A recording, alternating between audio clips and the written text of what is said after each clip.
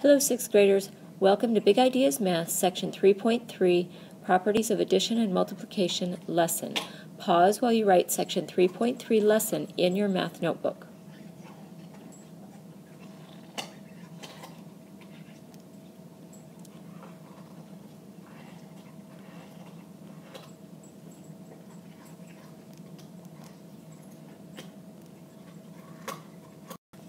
Pause again while you write today's lesson objective in your math notebook. Today's objective is use properties of addition and multiplication to show that expressions are equivalent. Pause while you copy the following key term, definition, and example exactly as it appears into your notebook. Equivalent expressions are expressions that have the same value. For example, 7 plus 4 and 4 plus 7 are equivalent expressions because they both equal 11. Today we'll be starting on page 128 in your math textbook. We're going to start by copying the key ideas at the top of the page into your math notebook.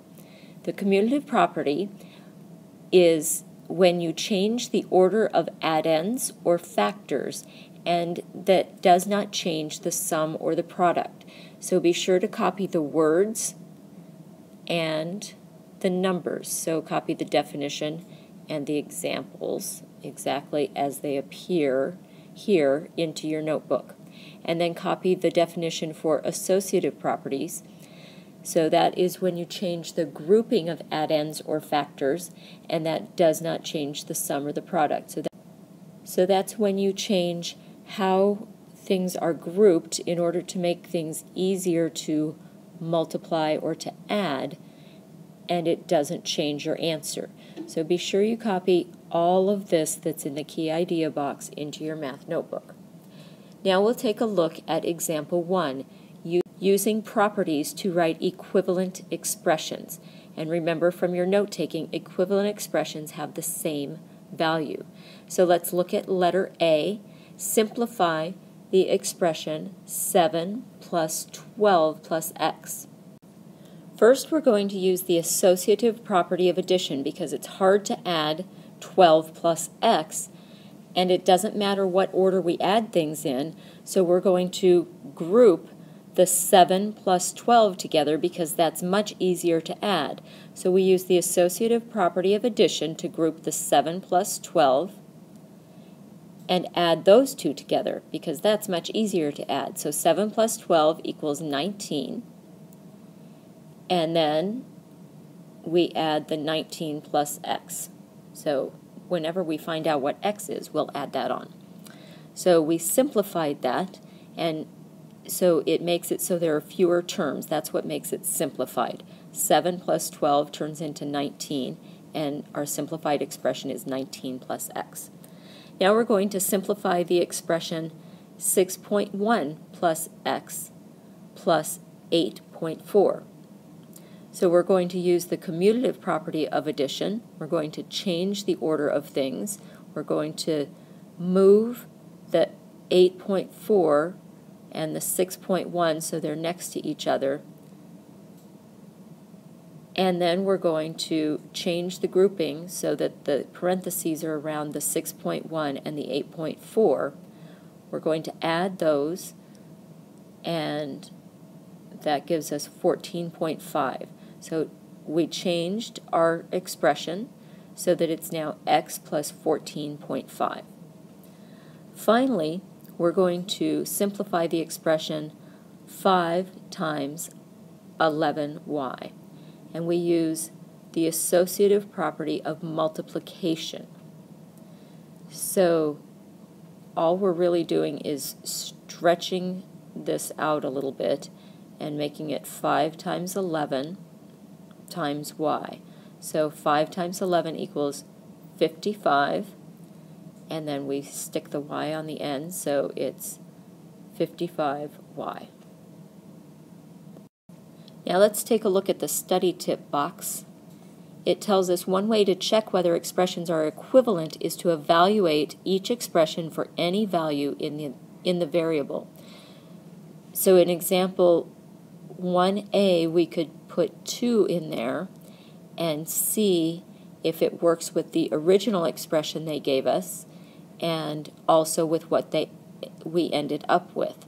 So if we put in 2 into the original expression, then we would end up with 21. And if we put it into the 19 plus x, we would also end up with 21. So that works. So a way to check your work to see if you're coming up with equivalent expressions is to use a number instead of a variable and to see if it comes up with the same amount. As we move on to page 129, I'm going to ask you to write the key ideas at the top of the page again in your math notebook. The first key idea is addition property of 0, and that just tells us that the sum of any number and 0 is that number, so that's nothing new. Just be sure you write it as a formal property in your notebook, and be sure you write the numbers and the algebra along with it. And then the multiplication properties of 0 and 1. So the product of any number and 0 is 0, so that means when you multiply a number by 0, you get 0. And the product of any number and 1 is that number. So any number times 1 is itself, is what that's saying. So be sure you write these in your math notebook so you'll have them. And let's look at example 2. Using properties to write equivalent expressions. A says to simplify the expressions 9 times 0 times p. So if we use the associative property of multiplication and we group 9 times 0 and we multiply that, 9 times 0 equals 0 because of our multiplication property of 0, then 0 times p also equals 0. And then letter B, we're asked to simplify the expression 4.5 times r times 1. So we're going to use the associative property of multiplication, 4.5 times r times 1. We're going to regroup things and put r times 1 together. And so we know that that turns out to be just r because r times 1 just equals r. So we have 4.5 times r for our final simplified expression. Now let's look at example 3, a real-life application. You and 6 friends play on a basketball team. A sponsor paid $100 for the league fee, X dollars for each player's t-shirt, and $68.25 for trophies. We're going to write the expression for the total amount the sponsor paid. So we look at the common error box to remember that you and 6 friends equals 7 people, not 6 people, because you have to remember that you are a person too. So we're going to add the league fee, the cost of the t-shirts, and the cost of the trophies. So the sponsor paid $100 for the league fee. 7x is the cost of the t-shirts because there's 7 players. And $68.25 is the cost of the trophies.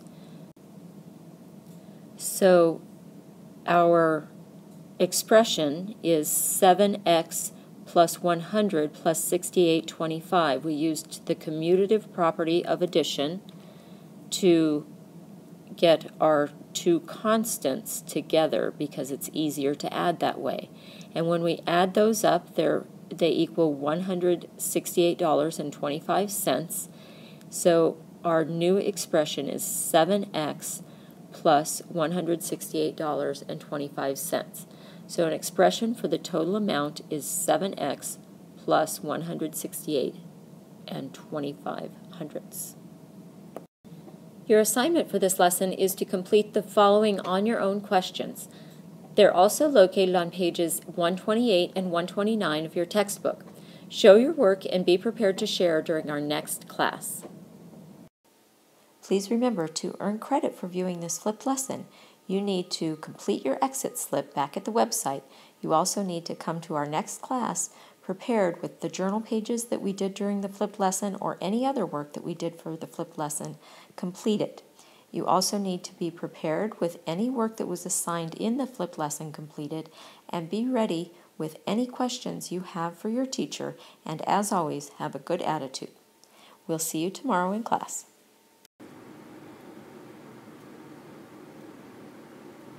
Remember, to earn credit for viewing this flipped lesson, you must complete your exit slip.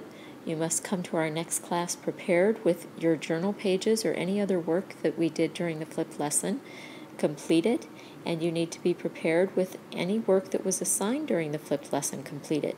Be prepared with any questions you have about the content of the flipped lesson and a good attitude. We'll see you in class tomorrow.